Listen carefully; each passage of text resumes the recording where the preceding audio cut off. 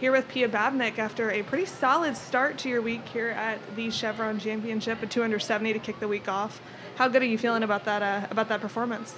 Well, I'm really happy with today's game. I played good, so the result comes by itself. Have you played a lot of golf in the States? I know you play primarily in the LET. I'm just curious if you've been to California much. No, this is my first time here, but I played last year in New York. Okay. But now I'm going to play on LET. Awesome. So being out here playing California golf, it's a little bit different than what you're used to. How big of an adjustment was it to get ready for this major championship?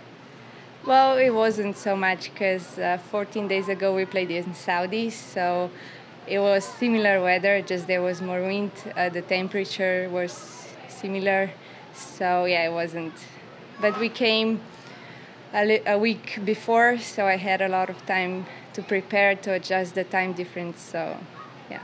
Are you a player that likes these kind of firm, fast conditions? Is this something you're pretty comfortable with? It's not that firm. On a fairway, the ball is not rolling as much, but yeah, it's really good course in great conditions, so it's enjoyable to play. Here on an exemption, playing so well in the LET right now, how good does it feel to kind of be at? Is this your first Chevron championship? Yeah. How cool is it to kind of be here to see all the history? I mean, there's a lot of major, past champions, Hall of Famers walking around, seeing Poppy's Pond. What's it been like being here this week?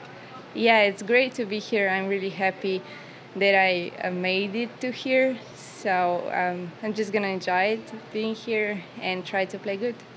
What positives will you carry with you from today into the rest of the week? Well, I'm just going to try to play the same as I did today. Hit on the fairway, hit on the green, and then make opportunities, and that's it. Perfect. That's all we needed in that. Can we ask you